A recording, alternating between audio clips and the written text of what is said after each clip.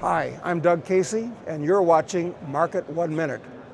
I'm here with Brian London of Natcore Technologies today. Brian, I was an original investor in Natcore when it was a private company. And the reason I did that is because for many years I have been bullish on the prospects of solar energy. Right. What's going on in the solar field generally? And if you remember, Doug, you invested when it was a private company. There was Natcore Technology, didn't even have a name yet. And at that time, it was largely a nanotechnology play, which you've been one of the really early advocates the world over of the potential of nanotechnology. And we still have those applications. But we're in solar right now because solar is growing. People don't realize that solar energy throughout the world is growing at over 20% annual rates of growth, compounded annual rates of growth.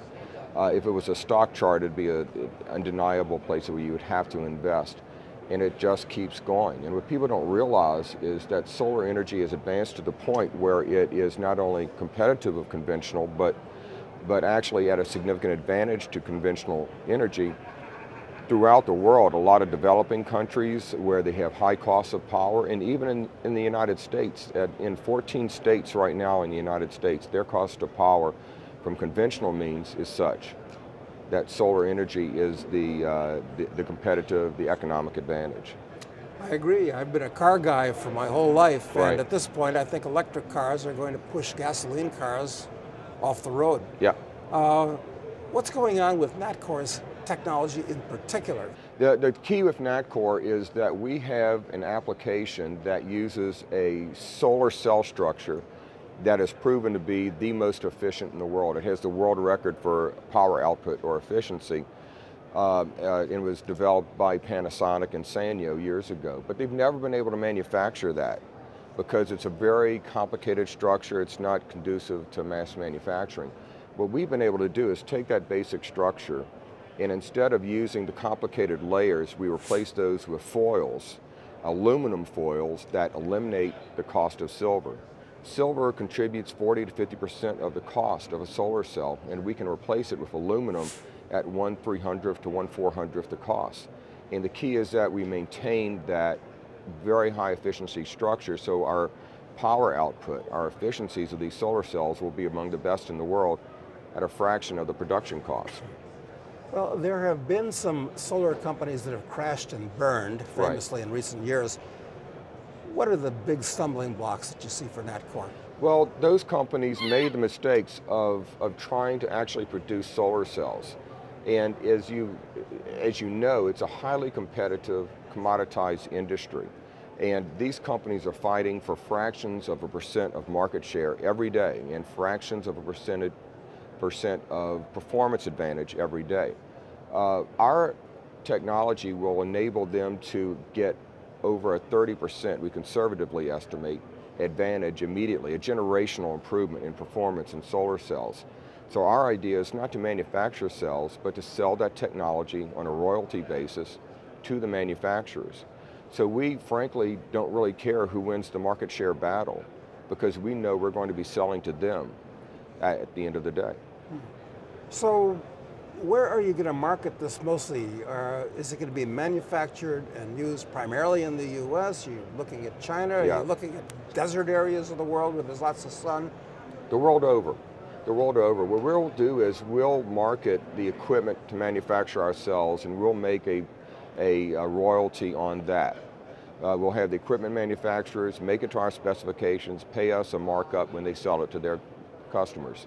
The solar cell manufacturer will pay us a royalty on every cell that goes out. Not too much of a royalty, but just enough so that we're making a nice profit on each cell that goes out. At really no product cost.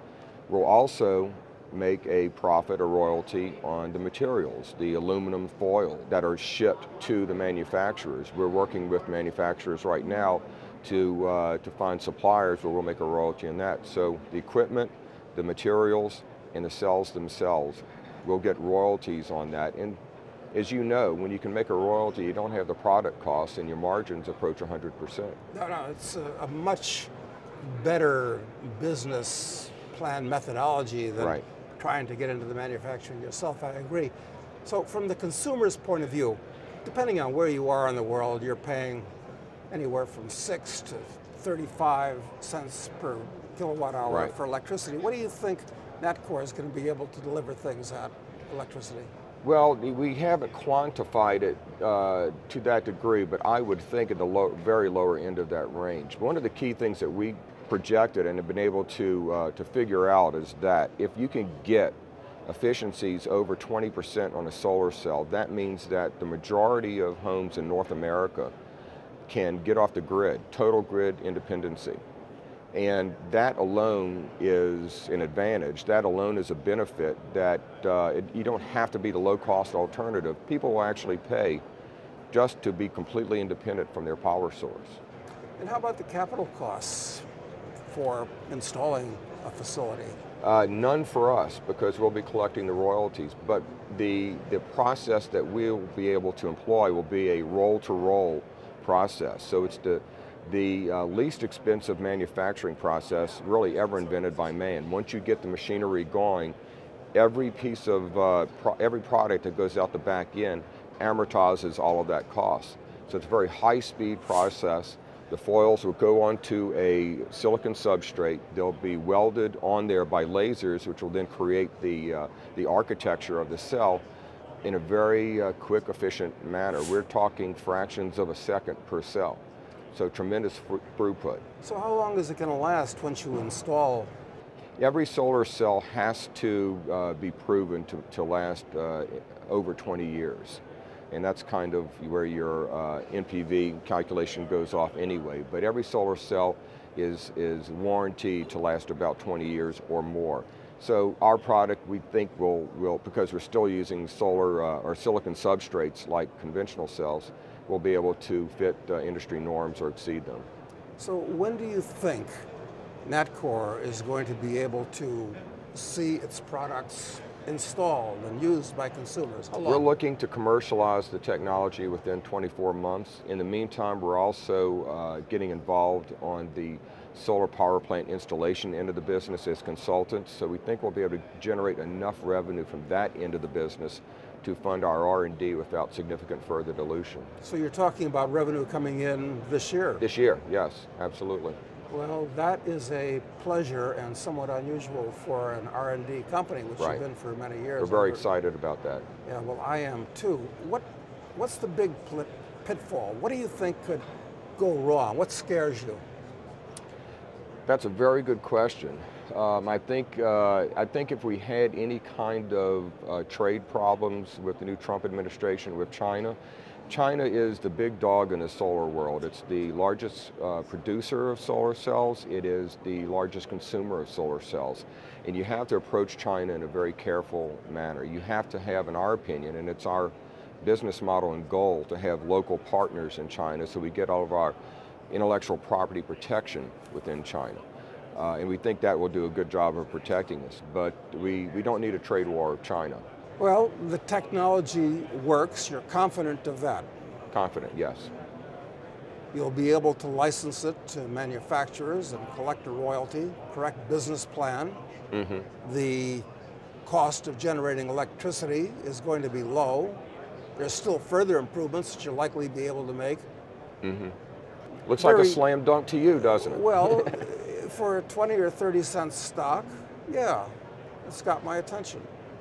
Yeah, the upside is what is really exciting, because if we can capture a significant percentage of the solar cell market, and we think we'll do the majority of the solar cell market with the advantages we're able to bring, the numbers on those royalties tumble to a degree that frankly we can't even share them because they seem so fantastic. How many competitors do you have in this segment that you're looking at? Well, for our technology, none. We have about 60 patents granted or applied for pending. We have Loctite intellectual property protection. We don't see any competitors at all. It's hard to say what the value of those patents alone would be, forgetting about the potential income stream of the company. We have to prove the value ourselves, so we're going to be doing that. Okay. Brian, you've got my attention. Thank you very much. Great. Thank you, Doug.